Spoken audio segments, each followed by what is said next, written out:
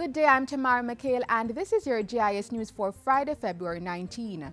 3 St. Catherine communities will be the main focus of the Health Ministry-led National Cleanup Day activities this Saturday, February 20.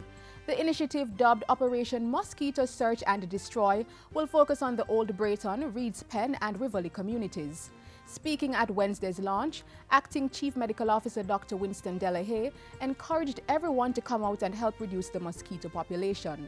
This isn't an issue that only the Ministry of Health can solve. It must be each individual, each Jamaican, around their homes, identifying sites with water. A drop of water is enough for a larva to grow in. And so we must identify those sites, punch holes in cans, turn things over, and get all of the bulk waste out of the homes. As the country's mosquito control program intensifies, similar activities will take place in other parishes. So we expect that after Saturday the 20th, Sunday, Monday, Tuesday, Wednesday going on into the next week and the week after, and as long as we need to, we want persons to be active in their communities, in their homes, destroying these breeding sites. The cleanup effort is being supported by other government ministries and agencies. Construction will begin shortly on a new fire station in Port Maria, St. Mary at a cost of $1 million. Local Government and Community Development Minister Noel R. Scott says it's one of 3 to be constructed this year as part of the World Bank-funded Disaster Vulnerability Project. Speaking at a recent road rehabilitation function, he also announced that a new market would be built in Port Maria. And we expect that we'll be able to start very soon, and the estimated expenditure on that market is approximately 40 million Jamaican dollars.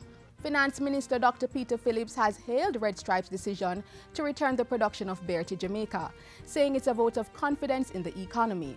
The move should commence in September. It is expected to create 300 direct jobs, while about 3,000 persons should be employed through spin-off industries by 2017. It is a testament, first of all, to the first-class work habits, talents of the Jamaican worker that is here at Red Stripe, that we can capture the market globally. And I think that indicates that as a country, we are on the right track as far as the economic reform measures that are being undertaken.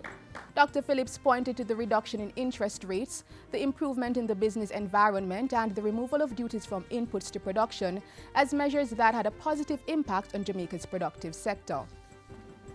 Practitioners in the island's real estate industry are to benefit from training to improve the services they offer to the public.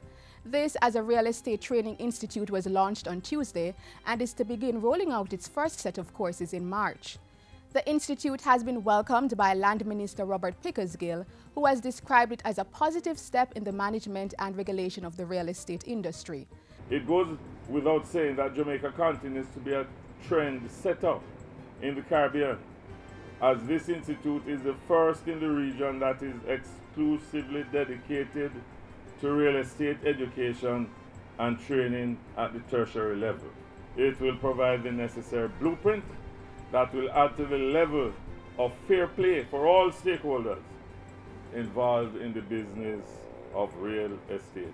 The institute, located at 1 Surbiton Road in Kingston, was formed by the Real Estate Board and Commission of Strata Corporations. The country's national training agency, the High Trust NTA, is now utilizing labor market research to create more relevant job opportunities for Jamaicans. The move has been welcomed by Education Minister Reverend Ronald Thwaites, who has emphasized that the partnership with the Labor Ministry is ensuring that present and forecasted labor market needs will be filled. Never before, you students, have we had an opportunity like this.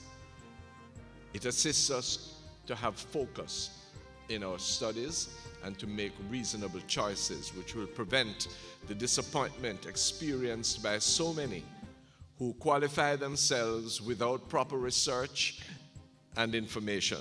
Minister Thwaites was speaking at HEART's inaugural Labor Market Research Day on Tuesday. It was part of several activities for HEART's annual National Career Development Awareness Week. And finally, the Ministry of Youth and Culture has provided culture passports to 100 wards of the state, giving them access to cultural sites, institutions and communities free of cost or at reduced rates. The passports were presented to the Child Development Agency for distribution to wards aged 14 to 18 years. Managed by the JCDC, the initiative is designed to encourage young people to experience Jamaica's culture and heritage. Principal Director of Culture and Creative Industries Policy Division in the ministry, Dr. Janice Lindsay, says the program has been fairly successful since it was unveiled in June last year. We have committed to produce 10,000 passports by 2017-2018. Thus far, we have produced just over 2,000, and those are now being disseminated to various schools. So there are a number of parishes so far that already the passports are in circulation. So it is happening. And that's it for JIS News today. I'm Tamara McHale. Thank you for watching.